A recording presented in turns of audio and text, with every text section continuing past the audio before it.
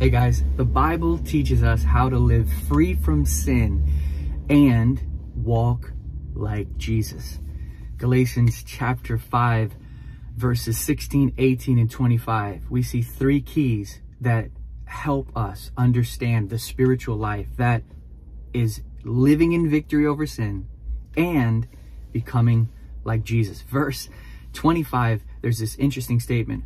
Paul says, if we live by the Spirit, if we live by the Spirit, this is life received on the inside. This is being born again. He who has the Son has life. If you don't have the Spirit, you are none of his. It is the Spirit coming in on the inside, born of his Spirit, washed in his blood. The Spirit gives life. And so if we have that conviction, the Spirit bears witness with my spirit that I'm a child of God, that I live by the Spirit, that knowing, that conviction knowing that I've been born from above. He says, if you have that, he says, then walk by the Spirit. He actually says in 16 as well, if you walk by the Spirit, you will not carry out the desires of the flesh, which shows us something. That conviction that you've been born from above, the Spirit lives on the inside. That is the conviction of the presence of Christ, the presence of the Spirit in your life. He says, if you have that, live by that. Walking is a phrase or a term used in the scriptures for your life. John says, I have no greater joy than to see my children walking in the truth. It has to do with the way you live your life. So Paul is saying you have a conviction that you've been born from above. Live in that conviction of his presence. If you live by the Spirit, walk by the Spirit, you will not gratify the desires of the flesh or carry out the desires of the flesh, which shows us to carry out the desires of the flesh is to walk your life by a lack of awareness of the presence of the one who is inside of you. So if you live by the Spirit and you don't walk by the Spirit, you will carry out the desires of the flesh.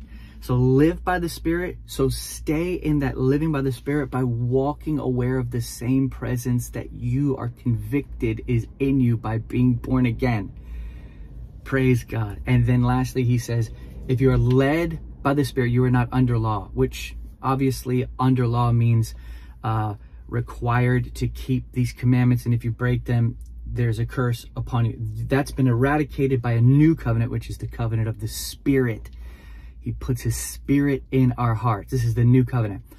But even more so, the new covenant of the Spirit makes us above the law, which means you don't just not envy. You don't just not lie. You don't just not commit adultery. You don't have those things in your heart anymore. In other words, your heart is living above those things. It's such a higher degree. It's a newness of life. This is being like Christ because the Spirit of Christ on the inside of you is causing these things: love and joy, not just theologically, actually, experientially, love and joy and peace and patience. This comes from being led by the Spirit, which has to do with yielding to the internal guidance and impressions of the presence that you are aware of, that you've been born again by. So three things the Bible shows us about living in victory over sin and walking like Jesus. If you live by the Spirit, that conviction that you've been born again from above, walk by that conviction, walk by that awareness of his presence, and you will not carry out the desires of the flesh. And lastly, yield to all the impressions of that new nature on the inside of you, and you will live above the law with love and joy and peace and patience, goodness, kindness, faithfulness, gentleness, and self-control. The Bible teaches us how to live in victory over sin and like Christ.